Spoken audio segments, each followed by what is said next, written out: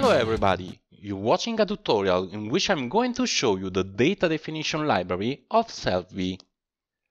The first thing to know is what a data definition is. It's the data you have loaded or connected in order to create your analysis. So the data definition library is the place where create and store all your saved data definitions. Wherever you are in SelfBi, you can click on this button in the main header to open the library, and here you find three sections. The All section is where you can create a new data definition by clicking on this button, and where you find all the data definitions you saved before. As you see, for each saved data definition, there is its title and three clickable icons. By clicking on this one, you can see and edit the data connection results. Oh look, a useless data definition.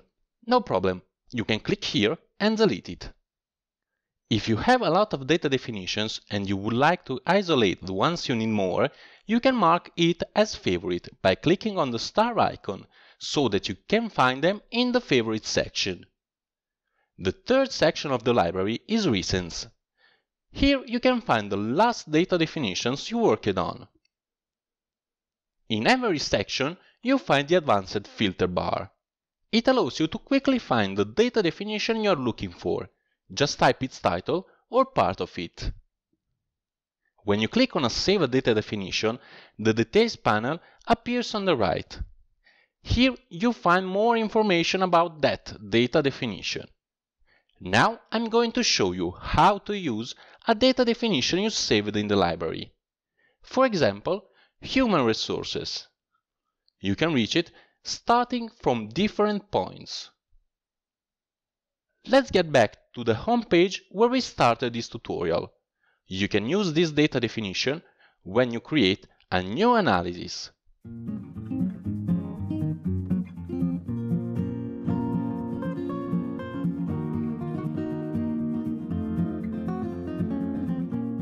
Or you can go in edit of an analysis previously saved.